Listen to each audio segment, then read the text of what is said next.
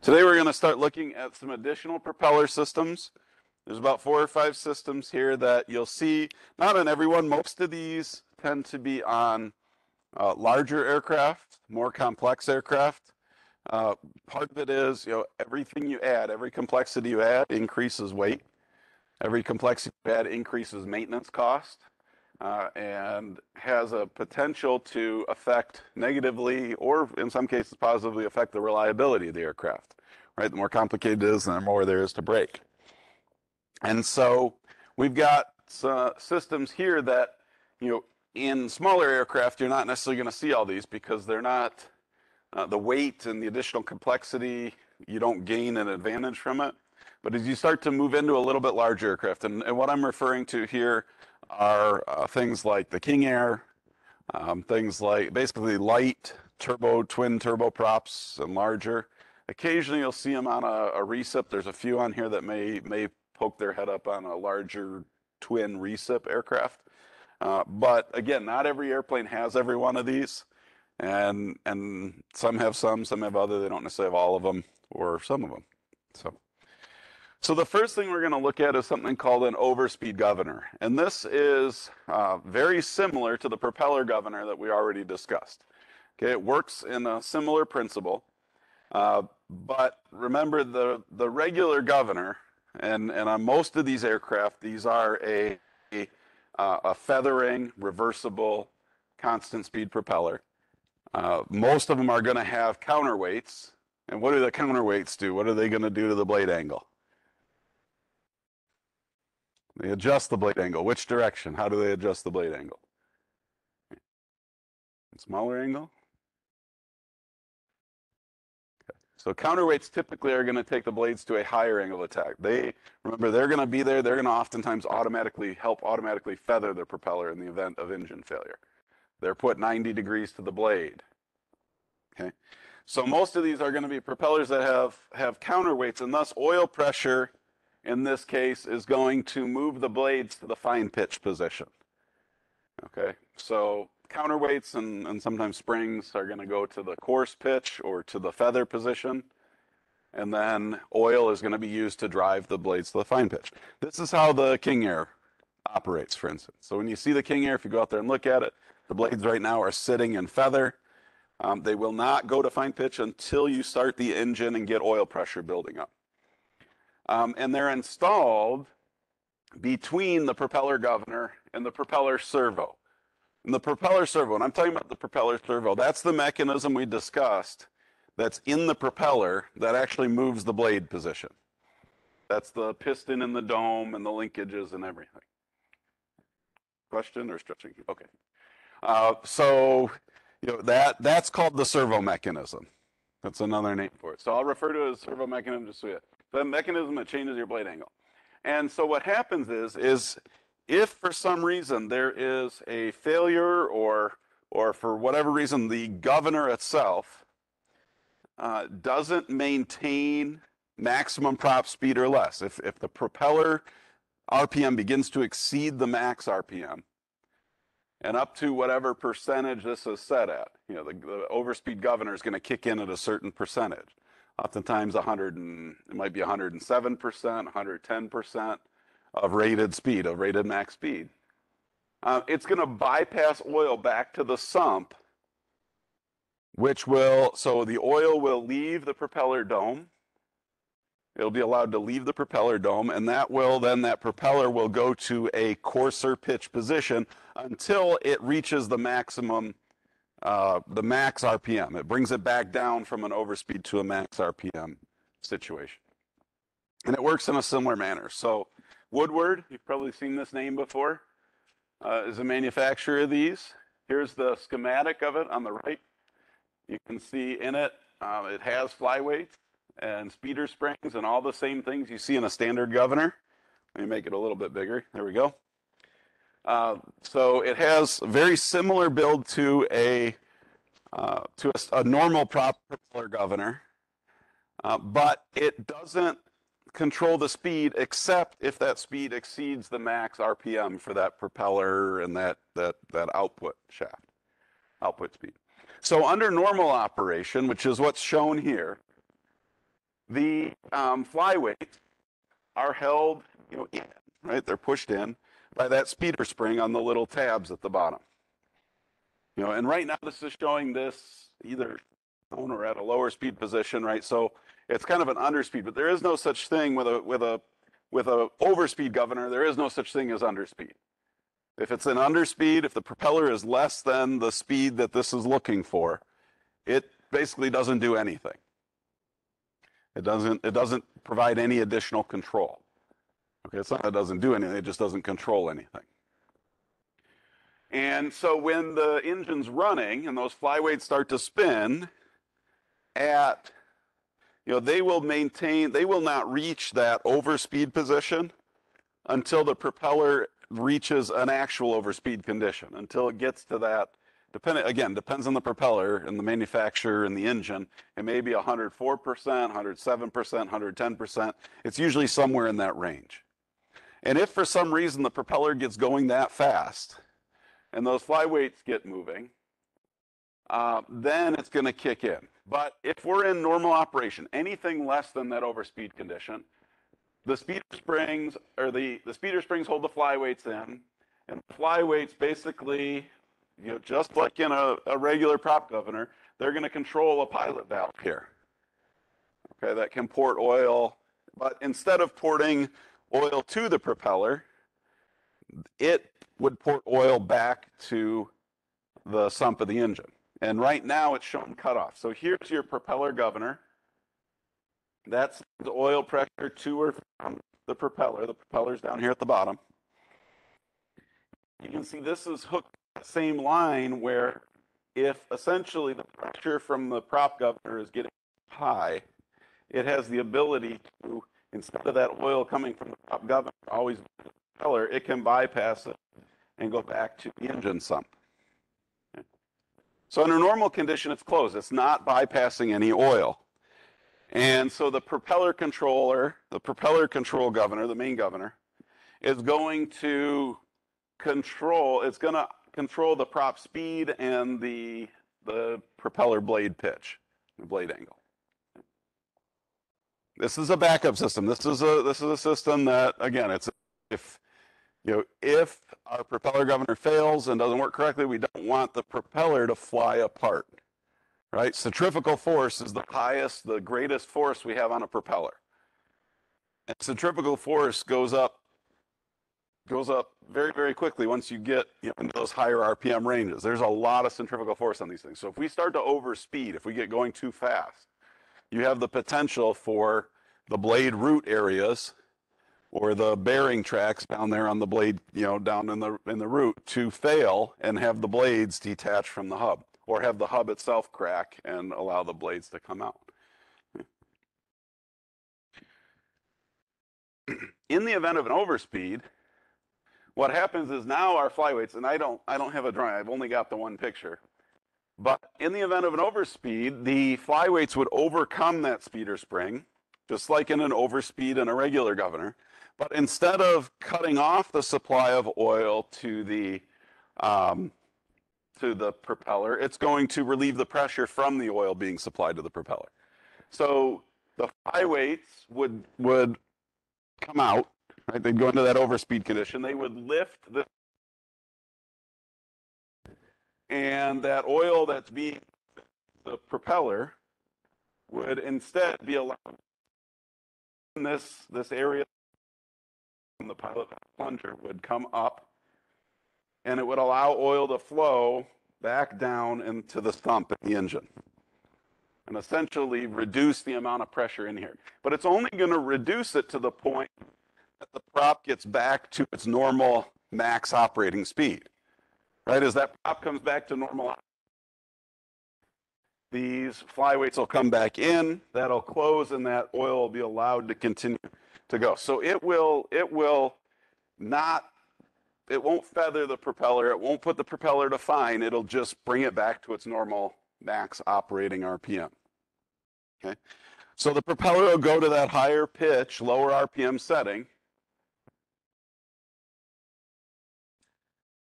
and because of the centrifugal twisting force, So the oil will be cut, the oil pressure to the dome will be reduced. And then the centrifugal force acting on those flyweights will push the blades to that higher angle of attack, which will put more drag on the propeller and slow it back down, okay, to bring it back to its speed that it's supposed to be at.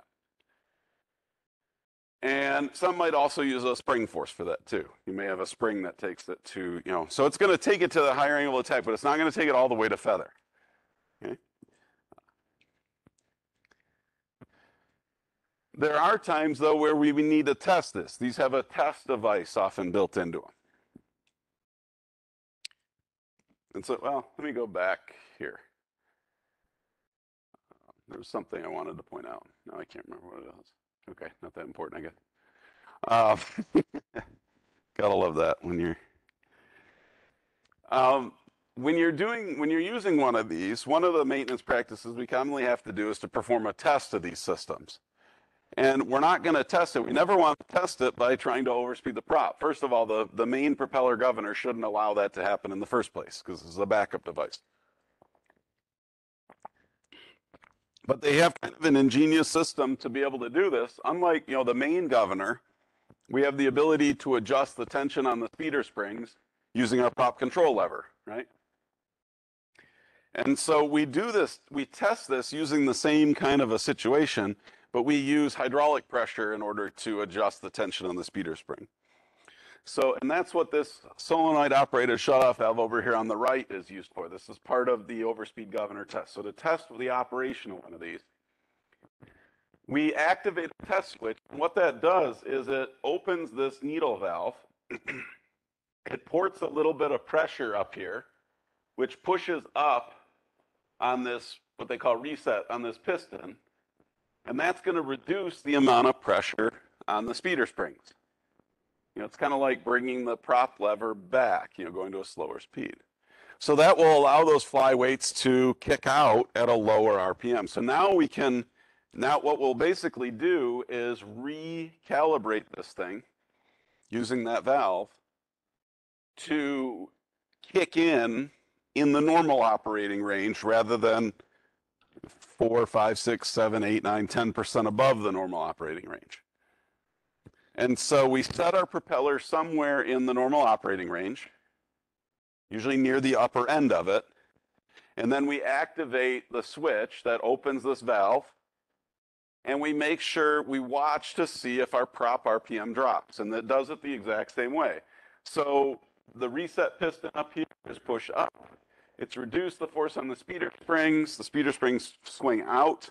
When they swing out, trying to do, it opens the pilot valve, reduces the pressure coming from the prop governor to the propeller itself, and then that causes the blades to go to a higher blade angle and slows down the propeller. So we should see a drop, and usually it's anywhere from about 3 to 10% of the range, right?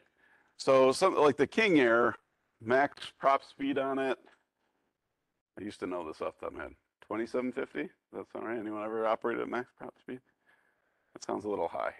But, if it was, we'll say 2700 RPM, if it was 2700 RPM and it's supposed to drop 10%, it should drop, 270 RPM, so about 24, 30 or so. And usually there's a range. It'll give you a range up and down, plus or minus 50 RPM, something along those lines.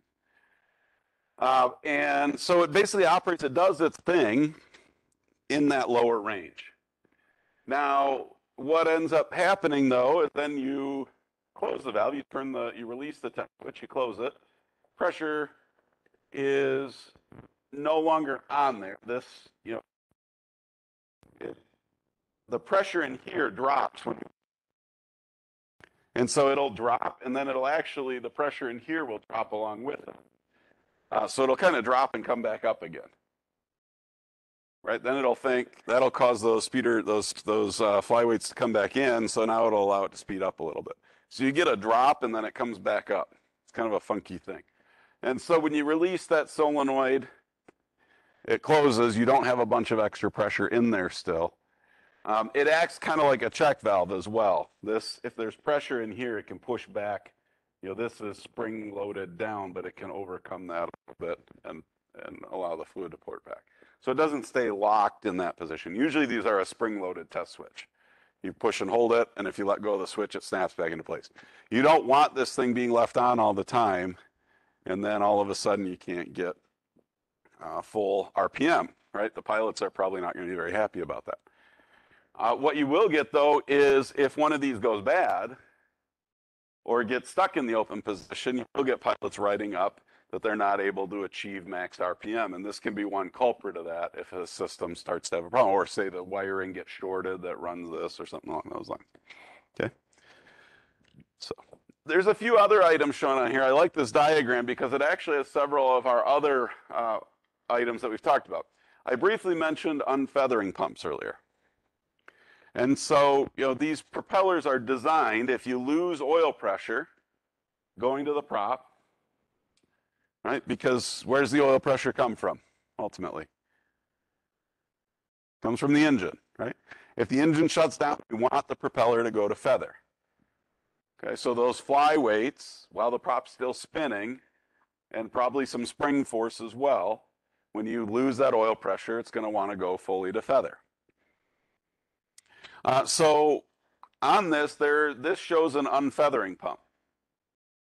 Okay.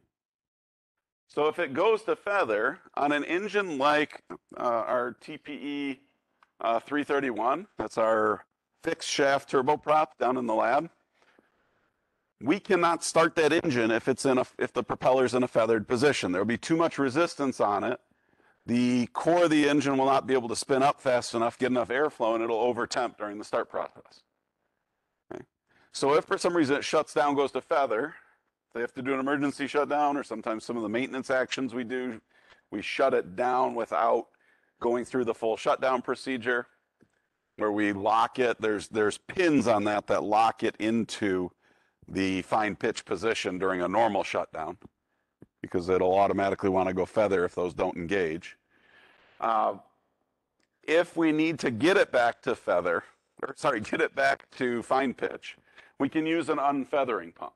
So like the King Air wouldn't have one of these. It doesn't have this. There's no reason to need to drive those blades back. That's a free power turbine. Remember, a free power turbine, there's no physical connection between the propeller and the gas generator core of the engine. Right? You have a compressor, combustion section, a turbine, and that creates combustion gases that go through a free power turbine, which isn't attached to any of that and is only driving the propeller. But the TP 331 and other similar fixed shaft engines, you have the compressor, the combustion chamber, the turbine, maybe a second turbine, and that directly drives the prop. That's where that direct drive or fixed shaft turboprop comes from. And those can't be in feather during startup. So they'll incorporate one of these unfeathering pumps. And they call it an unfeathering adapter plate. But all it is, essentially, is a check valve. There's a little ball in here. Under normal operation, pressure in this manifold will be on the top side of the ball. It won't be able to push down. There'll be oil in here, but it won't be under pressure or anything. So it really doesn't do anything when the engine's not running. But when the engine is running, if the engine's not running and we need a source of pressure to move that propeller from feather or high pitch back to fine pitch prior to starting the engine, you typically have a pump that's going to run. It can run off a battery, off a DC. If your aircraft's an AC aircraft, most of these turboprops are DC aircraft to begin with. Most of them use a starter generator, 24 volt. But oil from the pump will be supplied under pressure from down here. It's now able to pass through this check valve because there would be no pressure in here when the engine shut down. The overspeed governor would be in this position because it's not running, right? And that would be able to port pressure down and into the prop servo, into the dome, to move it to fine pitch. And it'll rotate the blades out of the feathered position back towards a low angle of attack. There are some reciprocating engine aircraft that would have this as well, but they're fairly few and far between. Reciprocating aircraft aren't as sensitive to starting with a prop in the feathered position as a fixed shaft turboprop. So you'll primarily find these on fixed shaft turboprops. Another item we have here is an auto feathering valve. And that's shown on the far right. You can see it's another needle valve that looks very similar to the valve we used for testing the overspeed governor. But in this case, this one does not control, the overspeed governor test that anytime it's working, it's going to modulate to keep the prop at that max RPM. Doesn't want to go over, but it's going to keep it from going under. And so what we have is an auto feathering valve. Now, this is in addition, this is yet another kind of backup system on the aircraft, right? What's the normal, if we have an engine failure on a twin, if there's an engine that shuts down, what's the normal way the prop feathers? The weights, because of a loss of oil pressure, cause that engine to feather. But will that be an instantaneous process in a turbine engine? No, turbine engines take a while, unless the engine seizes. Turbine engines rarely seize, by the way. They grenade, they will go send parts flying out the exhaust everywhere. But it's rare that they like seize solid right away. They tend to spin down, and there's a lot of inertia there. I mean, they're spinning really fast, right, inside. And so rather than waiting for it to spin down, if we want to make sure that prop goes to feather like that, they'll incorporate one of these auto feathering valves. Okay, and it's a bit of a misnomer. They call it an auto feathering, but often they can be controlled manually as well. So automatic or manual activation as a result of engine failure. Automatic triggered by a loss of engine oil pressure and or RPM. If all of a sudden the RPM starts to drop too much, or more importantly, if the oil pressure drops really quick, or they can monitor all kinds of other functions on there, especially newer engines that are that have like a FADEC control or an electronic control, right? Can look at hundreds, if not thousands, of engine parameters in some cases. It knows when something's wrong and it has to shut it down right away, or stop the prop. So some of them could even potentially be because of things like vibration and that kind of thing. So automatic, triggered by loss of engine oil, RPM, oil pressure, or any number of things. Manual, there can be a switch in the cockpit. Now, it's typically going to be guarded. And if it's activated, we don't want to only activate this. We need to also make sure the engine is continuing to try to drive this thing in feather. So it will also trigger the engine into a shutdown situation if it hasn't already. But that pressure in here, remember that pressure in this manifold that goes to the propeller, is moving those blades to that fine pitch position. So essentially all it does, this needle valve pulls up and dumps all that pressure straight back to the sump. So this one isn't going to modulate. The overspeed governor, that will send oil back to the sump, but only enough to bring the prop speed back down to where it should be.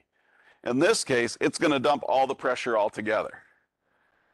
And when it dumps that pressure, then that prop is instantly going to, not instantly, but very, very quickly, going to want to go to that feathered position because of the centrifugal force acting on the counterweights and the springs pushing inside the servo dome. Prop goes to feather. There's the reasons why, but it dumps all pressure. So that's the big difference, is an auto feathering valve is going to dump all pressure versus the overspeed governor is just going to pour it off enough to slow the prop back down to where it should be. Okay. And so you can see that's kind of a secondary system or a backup to the oil pressure. It's just kind of dropping away as the engine shuts down. Okay. So that's another one of our kind of auxiliary systems that we'll see on bigger turboprops.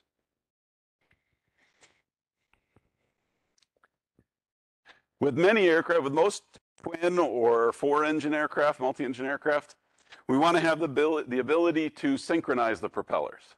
I can't remember, is anyone in here a pilot, fly? Anyone fly the Seminoles? Anyone ever hear the Seminoles out here doing run-ups? None of you have heard the Seminoles out here doing run-ups? No? They run up over there all the time. Anyone ever hear the Seminoles out here doing roundups going wah, wah, wah, wah, wah, wah? That means the propellers are out of sync. You get really weird harmonics. It can be uncomfortable. It's uncomfortable for the passengers. It's very loud. Someone's over here laughing. Was that? Oh, I thought you were laughing at my noises I'm making. Sorry. Didn't need. You don't laugh. Oh, I thought I saw like kind of a chuckle going on. Like Jeff's a dummy. He sits there and makes wah wah noises up front. You can laugh at me. You're welcome to. I didn't mean to call you out and get you. So I apologize if I put you on the spot there. You're welcome to laugh at me. That's part of why I'm here. So feel free. So synchronizing, so we don't want to make the wah-wah noise. We don't want to have a lot of really bad vibrations. I'm not going to even start singing that one. I guess good vibrations, right? Good, yeah. See, that's, yeah, bad joke.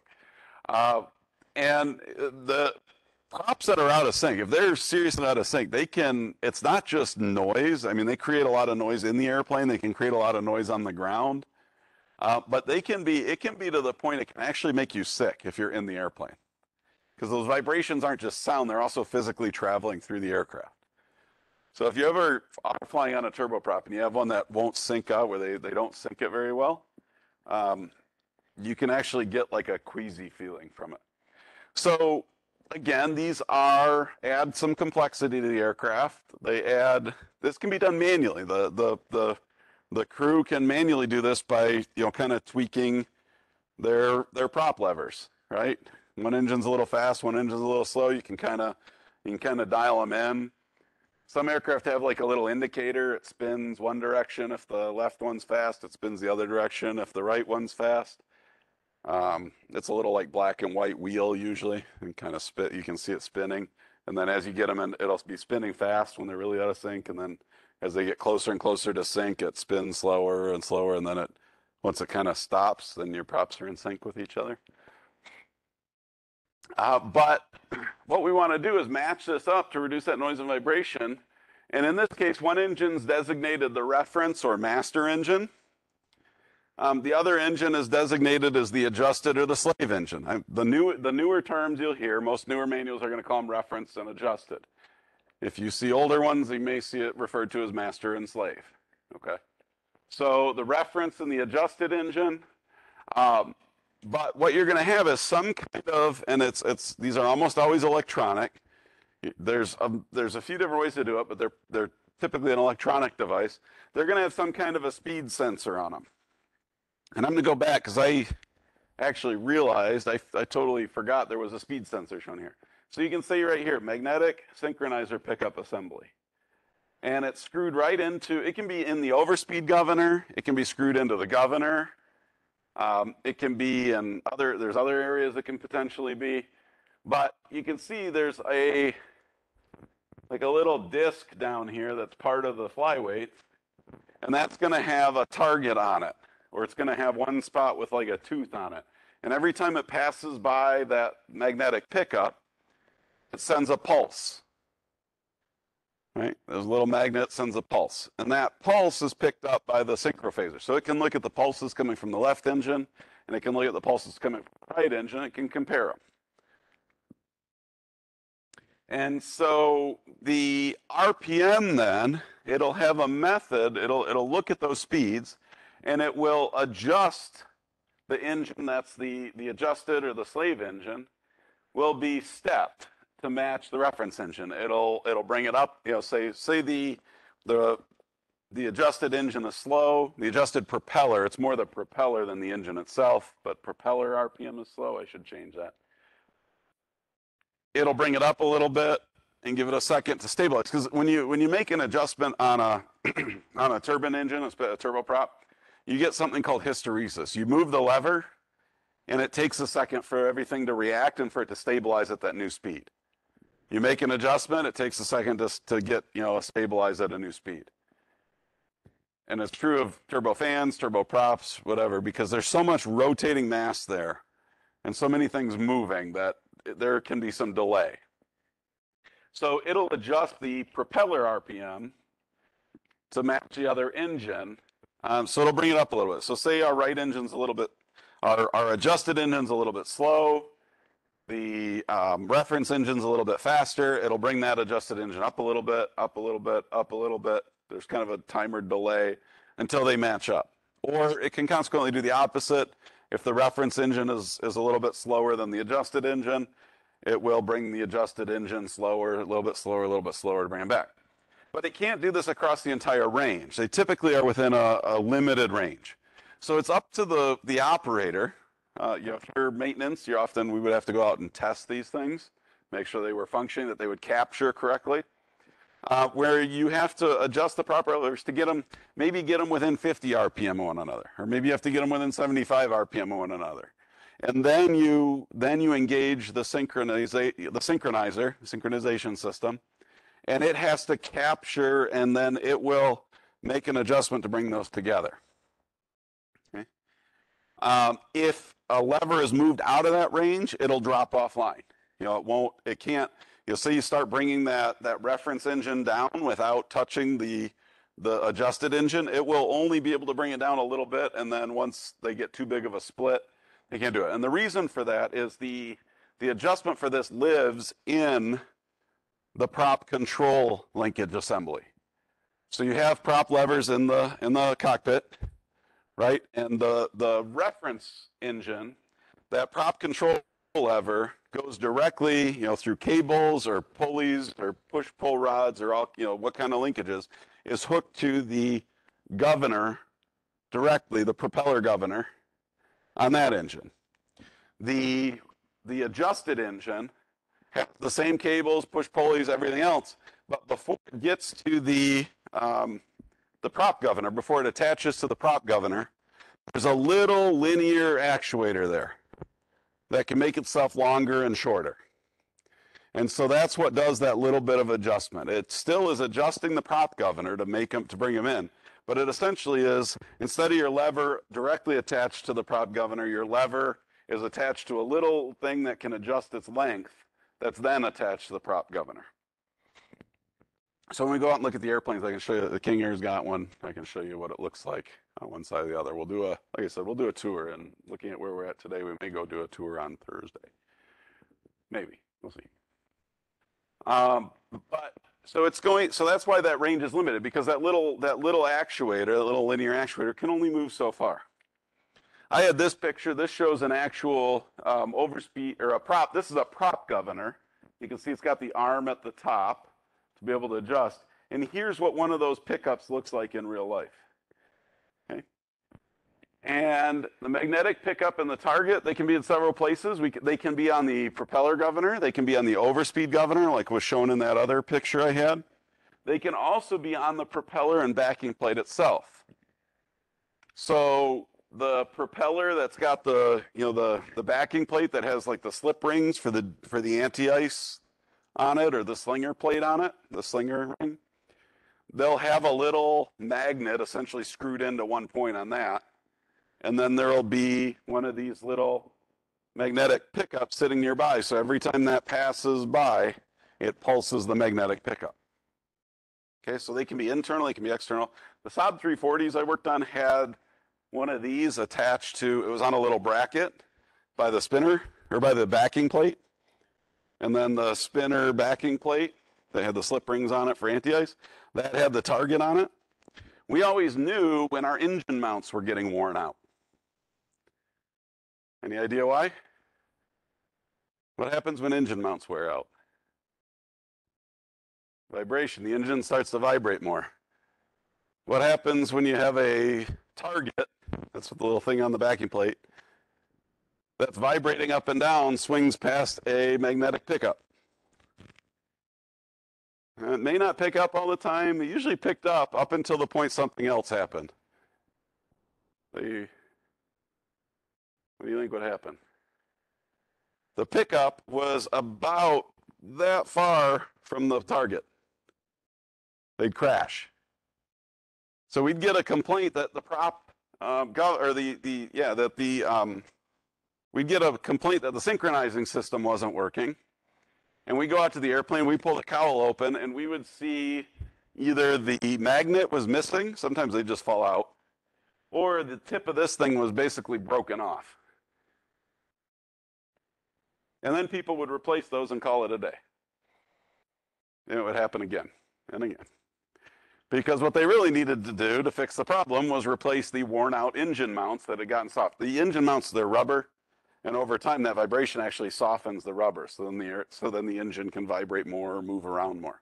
And the bracket that held the little thing was mounted to the aircraft structure, the nacelle structure. So moving engine, stationary, boom, it knocked it hit on.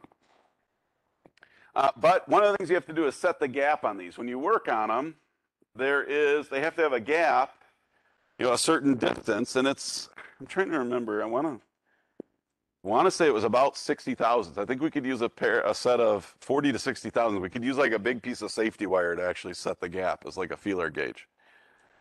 And so pretty easy to do when you've got a spinner backing plate, it's got a target, you can adjust it, it's got a little lock, a little set bolt or set nut on there, right? You see a little nut.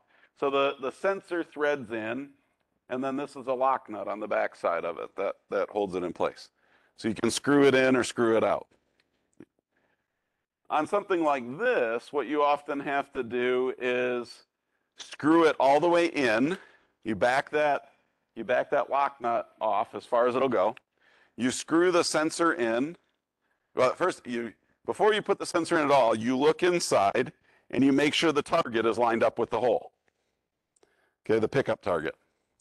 And then you screw the sensor all the way in until it touches that target, till you feel it touch the target.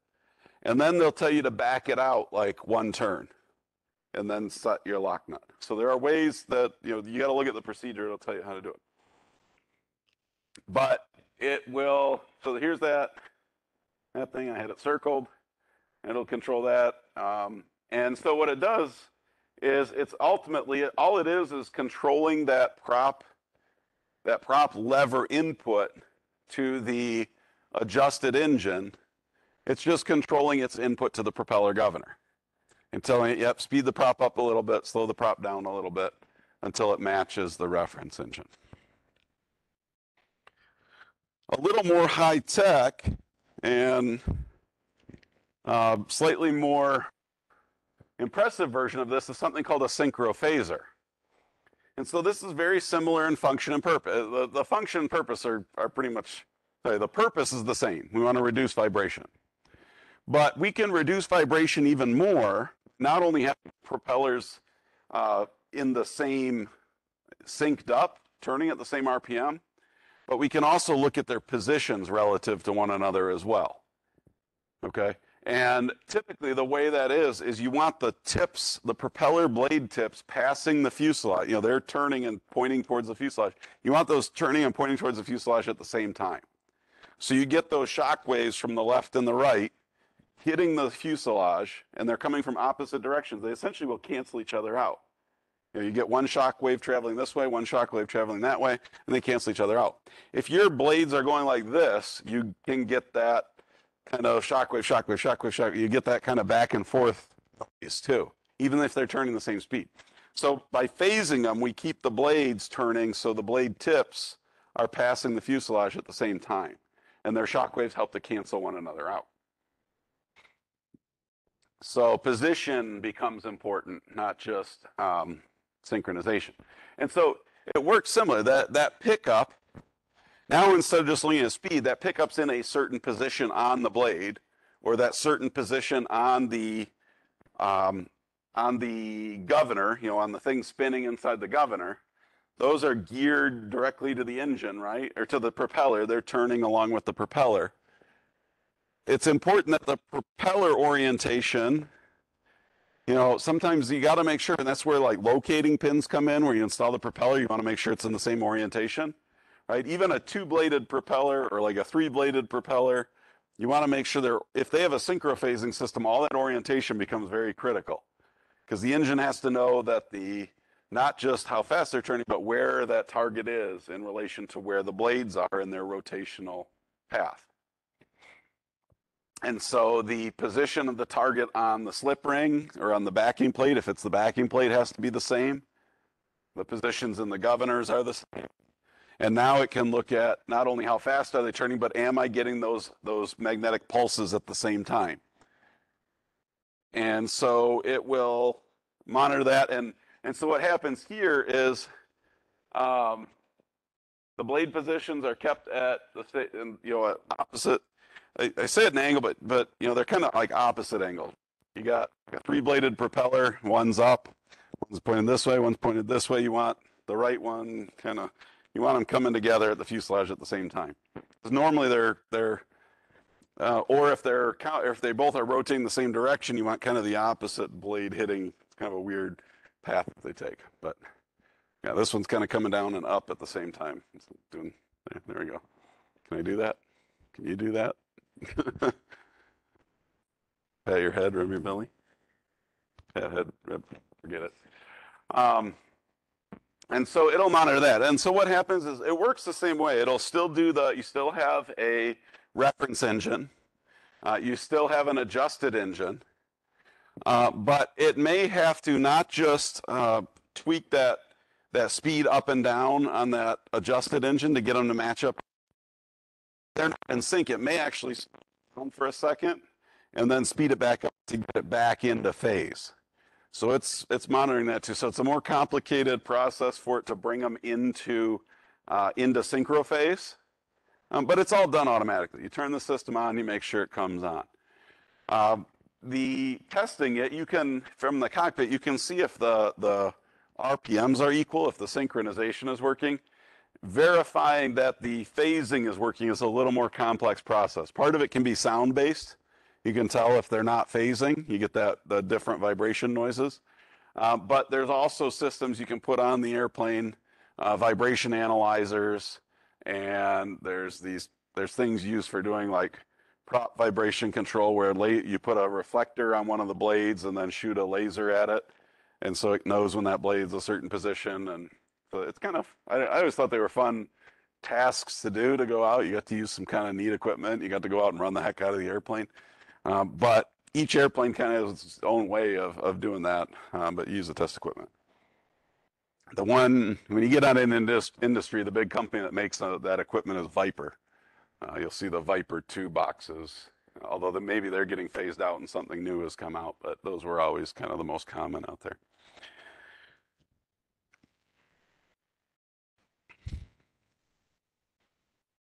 We'll come back later. I'm done.